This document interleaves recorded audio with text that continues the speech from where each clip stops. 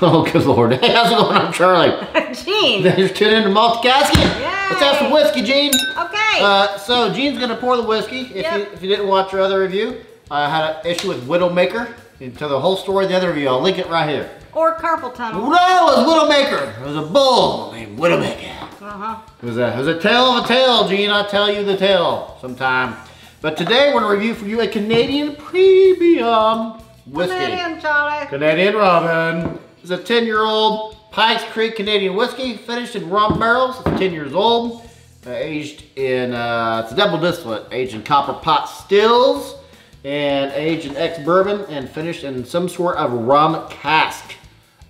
We don't know the mash bill. We just know that it's whiskey. Whiskey, man. We're going to review it for you. What you get on the nose there, Jean Marie? I got a really sweet nose. This is like fun dip sugar.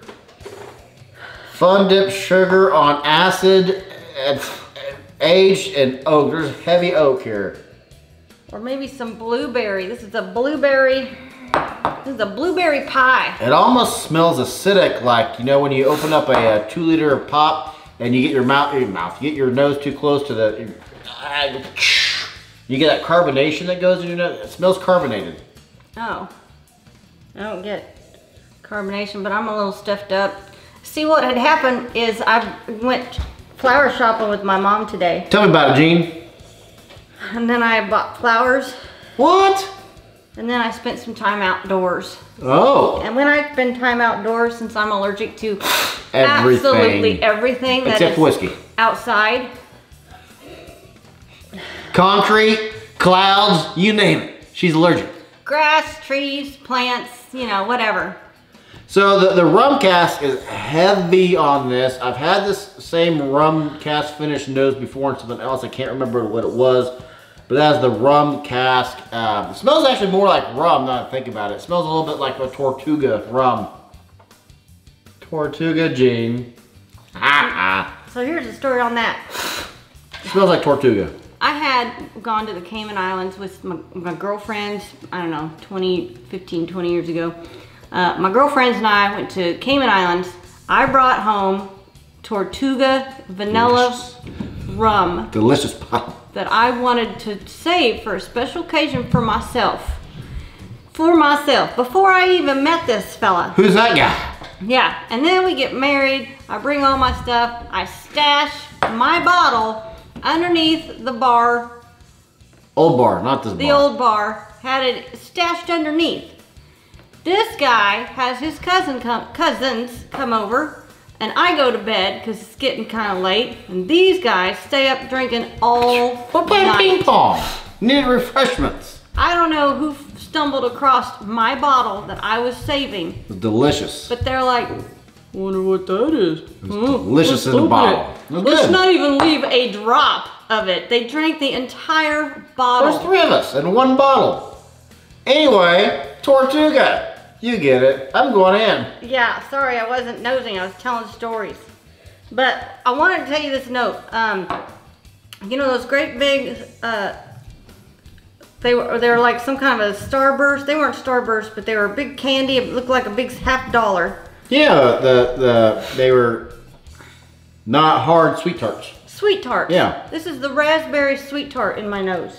Man, I'll bring back that up. I think, yeah, this nose is heavy rum.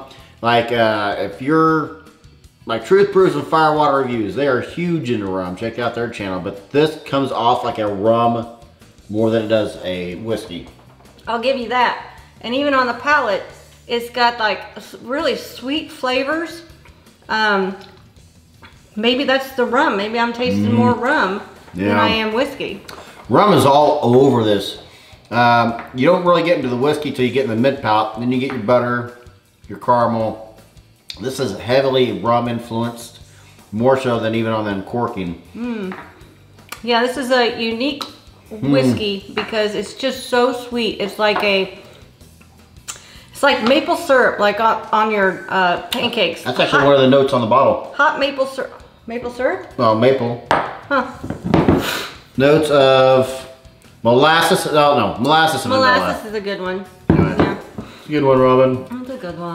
Yeah, I'm having. I mean, it's a nice solid whiskey. It's heavily rum influenced. A lot of things are aged in rum nowadays, especially a lot of rye. This really holds true to that. We have not put water in there, have we? Yummy. I do it myself, but I'm injured. This is gonna be fun. Six weeks of this is what we get to the reverse. It's 6 weeks of Sadie Hawkins. Yes, Sadie Hawkins for 6 weeks. Yeah, fun.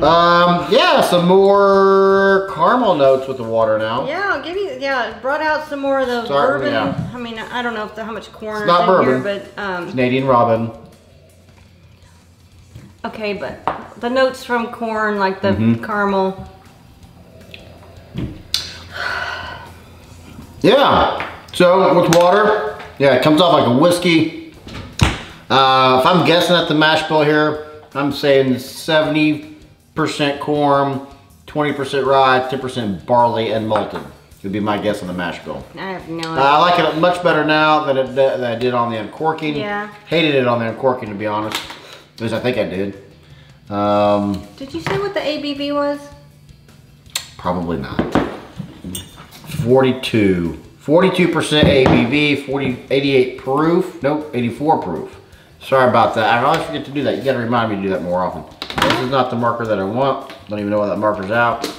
I like this better now than uncorking. Do you have my uncorking score written down? Yeah.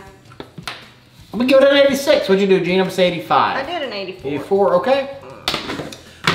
For 10 years old, it comes off like, I don't know, I'd say it's actually 2 years in the barrel for finishing. It's just too sweet for me, and maybe it's just the rum. You said too sweet. I don't find it sweet. Well, I do. I find it's sugary and sweet and syrupy. Yeah, I find it oaky and dry. For me, the finish is a lot of oak, just a lot of oak notes. To me, this I have no problem with this. What'd you pay for it though? Maybe I do. $31. Yeah, I don't have a problem with that. $31. An import. It's 10 years old. I think that if you are at all a fan of actual rum, drinking rum like we drink whiskey neat, I think you'd actually like this because it's so heavily rum influenced. Yep. I would actually think this is a rum blend more so than just finished in rum. you think John so? and Lindsay, what? They're into rum. They would probably like this. Yeah, John and Lindsay, truth proof firewater reviews, as I have a mouthful of whiskey. As one should. As one should. Anything left to add, Gene? I have nothing else to add. Charlie. I'm Jean, and I hope you are just as thirsty as we are. Guess what your uncorking score was? I'm gonna say an 82. 80. I'm gonna say 80. 80 for both of us. 80 for both of us. Yeah, it's grown. Yeah, I remember hating that nose.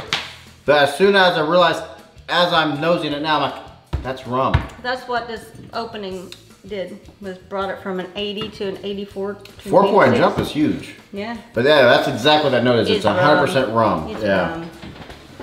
rum. Rum.